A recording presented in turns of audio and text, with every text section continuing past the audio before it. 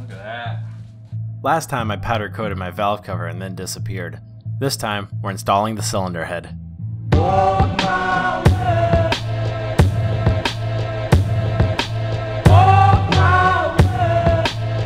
To start, I'm cleaning my head studs of any contamination or rust inhibitors using coffee filters and alcohol.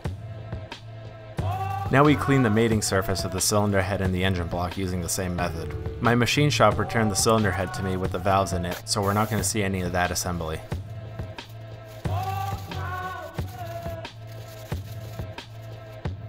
Now we take the head studs and thread them in hand tight.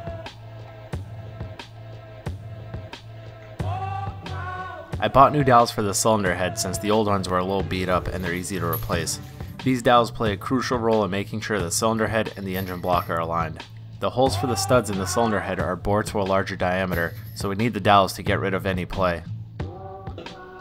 Now install the cylinder head, only to remember that you forgot to place the head gasket.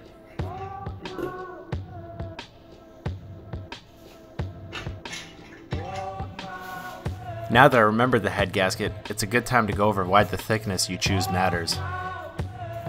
If we take a look at our assembly, we have the piston, engine block, head gasket, and cylinder head. The compression ratio of a motor is a ratio of the volume of the cylinder when the piston is at the bottom of the stroke, bottom dead center, and when the piston is at the top of the stroke, top dead center. When I took the block and cylinder head to the machine shop, they decked the surface of the cylinder head, which means they removed material to flatten it out. So if originally, at bottom dead center, my cylinder was 10 units of volume, and at top dead center, it was 2 units of volume, this gives me a compression ratio of 5. Now if we remove material from the cylinder head, we see the volume change. Let's say that we removed 1 unit of volume from both. We see that the ratio increases. It went from a 5 to a 9. A way to get around this is to use a thicker head gasket to make up the difference from the material removed. This has its limitations, but in my case, only 6/1000ths of an inch was removed, so my head gasket is only 6/1000ths thicker. Now that we have the proper head gasket and we didn't forget about it, we can install the cylinder head.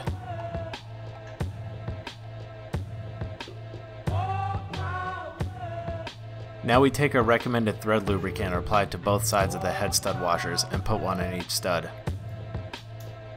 Now place some thread lubricant on each of the threads. If you're interested in why we do this, check out my video on the piston install where I go into depth on why thread lubricant is crucial.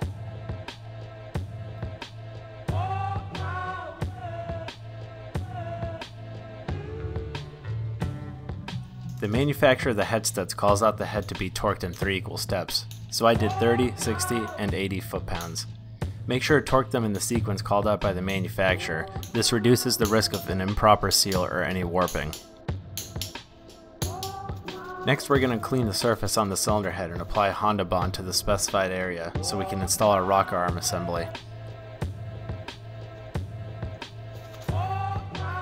Carefully align the dowels and place the rocker arm assembly on the cylinder head.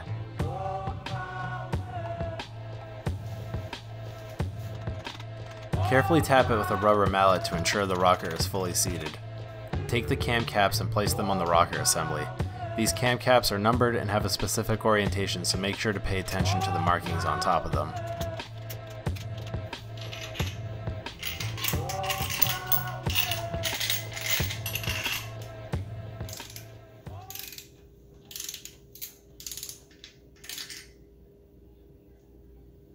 I managed to break a bolt right in the cylinder head. I used a bolt extractor, which is a hardened piece of metal with a tapered left-handed thread. You pre-drill a hole, and since it's self-tapping, it'll eventually bottom out. If you're lucky, you'll start unscrewing the broken bolt.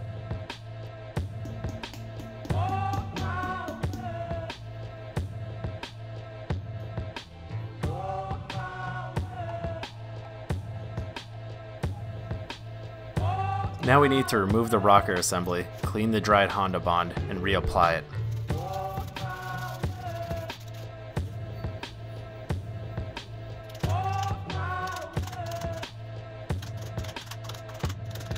I decide to only torque down the cap with the Honda Bond since I have caveman hands.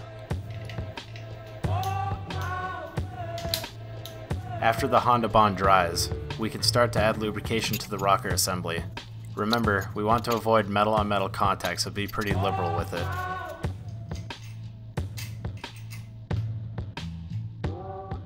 Before installing the cams, we need to make sure that the bearing surfaces are clean.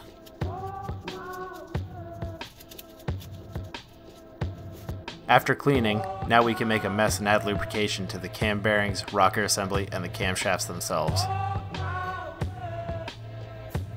Carefully place the cams aligning the bearing surfaces. If the camshaft isn't sitting quite flat, carefully rotate it until the orientation of the lobes allow for a better fitment. Clean and lubricate the cam caps like we did the rest of the assembly. Place the caps in the order and orientation shown by the engravings on the top of them. The fasteners used here are not all identical and have specific locations. Make sure to follow the manufacturer's guidelines for the placement along with the torque spec and sequence.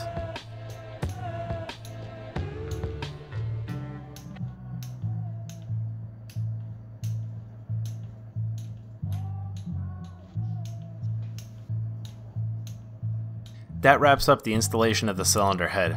Next time we're going to time the motor and make the same exact mistake again. Thanks for watching, and take care.